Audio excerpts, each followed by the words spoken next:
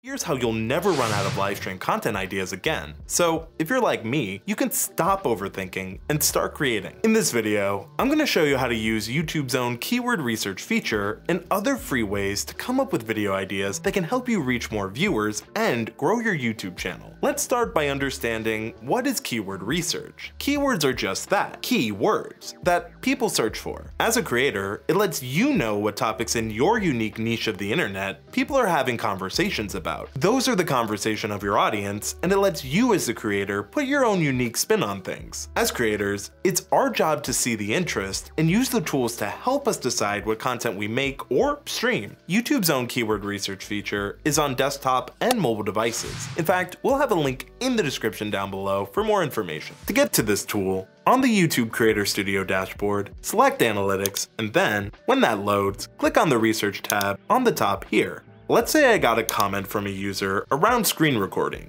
I could look that up in this tool. Here we'll see a list of results, and this is the term people are looking up. And here is the search volume. This can be high, medium, or low. This tool lets you know top searches from both your viewers and viewers across YouTube, and this term is highly searched. You can see that people are looking for screen recorders on phones and PCs. Since PC works for us here at StreamYard, we can click this to save the search. When you know people are searching for a term, you know that there is more interest. When interest is high, it's a good time to make the video. It's not a bad time when it's low, but you usually want to aim for higher search interest than lower.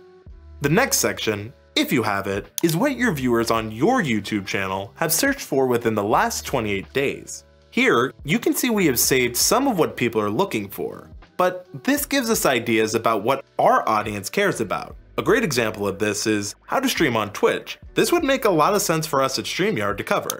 I see our viewers also look for Stream Deck. We could think of ideas like how to use a Stream Deck with StreamYard, or are Stream Decks worth it, etc. This is just how we would do it though. Now again, these are just examples, and you should do what you think is best for your own content. You are your own creator, so do what works best for you. Keywords are helpful, and once you have your keywords, you can incorporate your keyword research into your video titles. I've seen so many people get this confused, but keywords are what your video ideas are. This is what people have shown interest in and content we can make. It's the keyword or focus of the video. So using the data we've collected, we can come up with creative and engaging titles, descriptions, and thumbnails for our videos. If you wanted to take this a step further, you could enter a keyword into ChatGPT, Google Bard, or your AI of choice. Then, you can ask your AI of choice to help come up with 10, 50, 100, 1,000, as many video ideas and titles that you can create around a keyword that has interest. Here's an example. My keyword will be screen recorder, so I'll tell the AI to write 50 YouTube video titles about a screen recorder. Once it finishes, I as the creator can decide what I want to make using the tools at my disposal. In the description, we'll have more prompts that you can use to come up with video titles and ideas. When it comes to never running out of ideas as a creator, it is up to us as creators to see what works,